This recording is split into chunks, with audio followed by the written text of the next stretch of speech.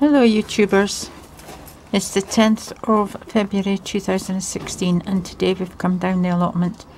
Yesterday in the high winds, 80 to 100 miles an hour it was just really bad, and it blew the shed over, the metal shed, because all that was holding it down was sandbags, as you can see. So what they're going to do today is they're going to mix up sand and cement it to the foundations, and then we won't have to worry about it anymore.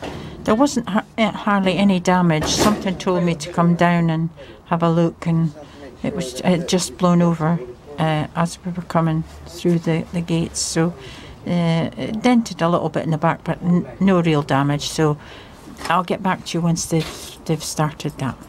Michael cemented it to the foundations, and all inside, all four corners, loads of cement in it. So I cannot see that moving at all now, so we won't have to worry about that anymore. Now they're just going to pile everything back in the shed and we're going to go home then. Okay. All that's left of the lady's greenhouse, it's just completely destroyed, completely, and she worked so hard, and all the glass is all falling out of it. Let me see if I can zoom in a little bit, show you. It's a bit windy, I've got a towel around the camera.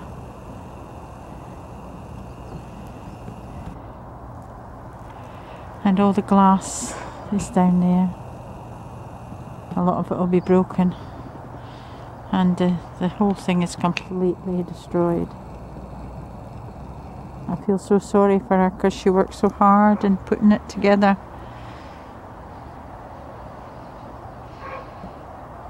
So this will be our first real season, because I think she acquired the allotment late last season. So she still had all the work. It's only a half plot. It comes to about there. So it's only a half plot. She hasn't even had a chance to work on it. Such a shame.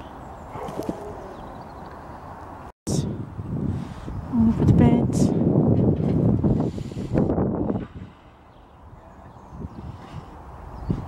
Got a lot of work to do here, but I want to get stuck into the flower bed, but it's just too cold at the moment.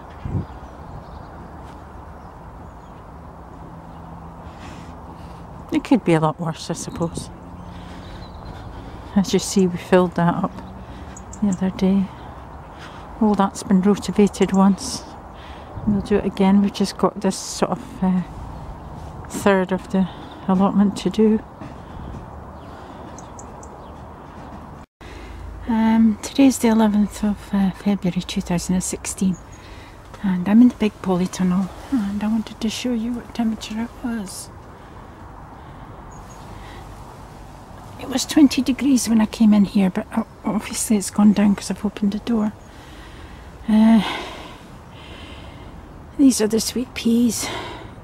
I didn't get round to watering them, so they were looking a bit sad, but they'll be fine.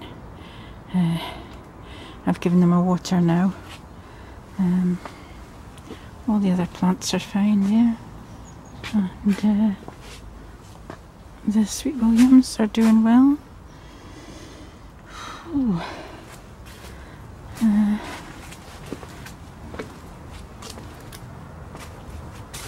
That's the grapevines. I don't know if they'll survive, or if they've survived, or if they've died. I don't know, but I do see buds on that one down there, so that should be okay, but I'm not so sure about this one. And this other one, still dormant. The Chardonnay one, it's lying on the ground now. It's fallen down, but it'll be fine. There's another branch of it there, but plenty of buds on it, so it should be fine. It's a very sunny day today, and as you can see, this gets a lot of sunshine. So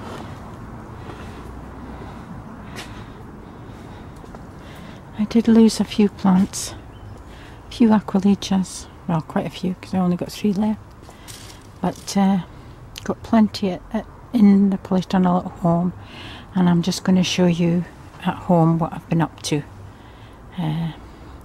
today. I did plant a few things, so I'll get back to you in a moment. Okay, I'll show you what I've been up to today. Got a little bit done. What I've done is I've put two candles in just to warm, to warm the polytunnel up a little bit. But it's quite warm already anyway. Planted up the rest of my onions. There we are. Did my leeks, musselburgh.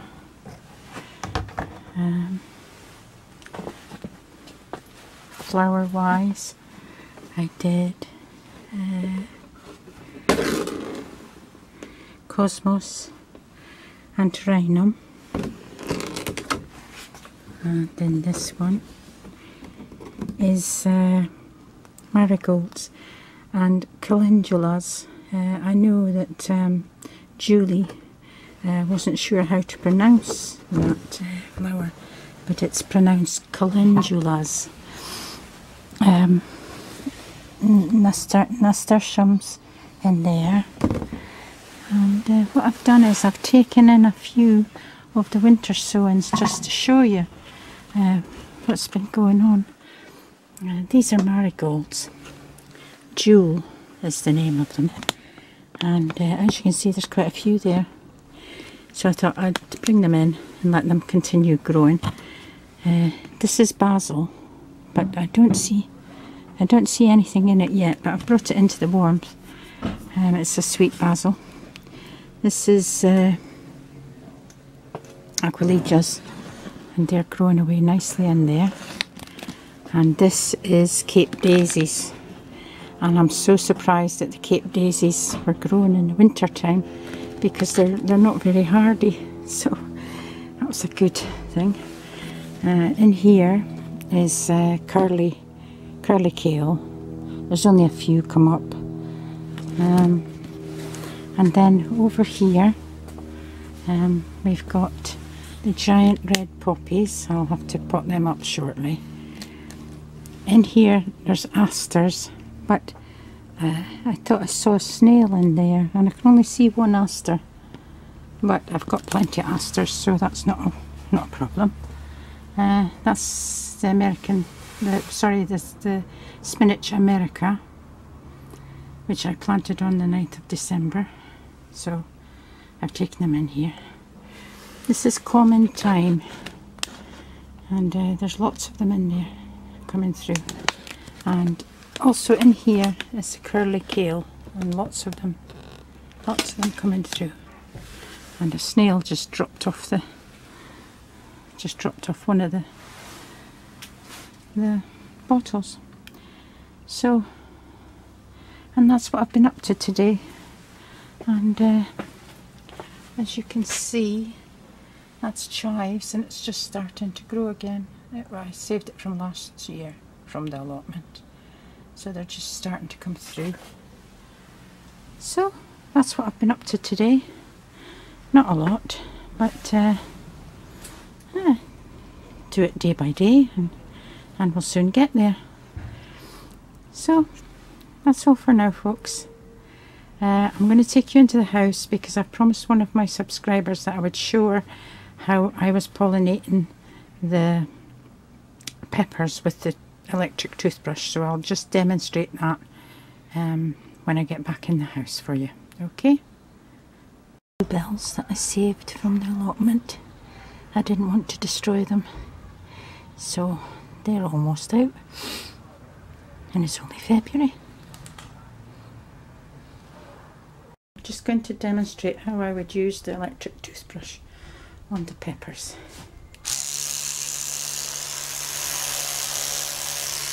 You just have to do this. But if you do it this way, it shapes it better.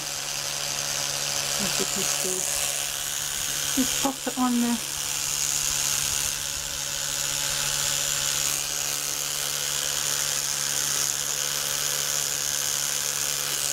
be careful, you don't want to knock them off, but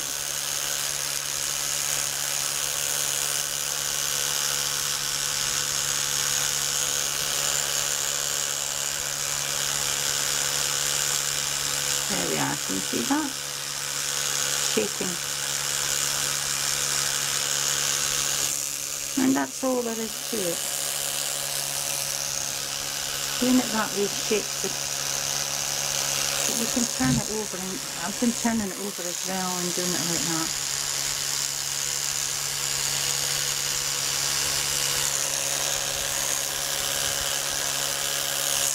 There we are, that's all there is to it. Let's see if I can see another one.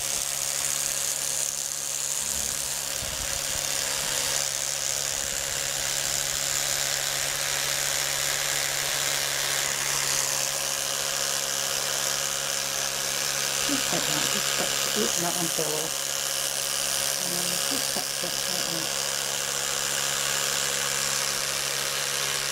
Just like that. Okay, that's all there is to it.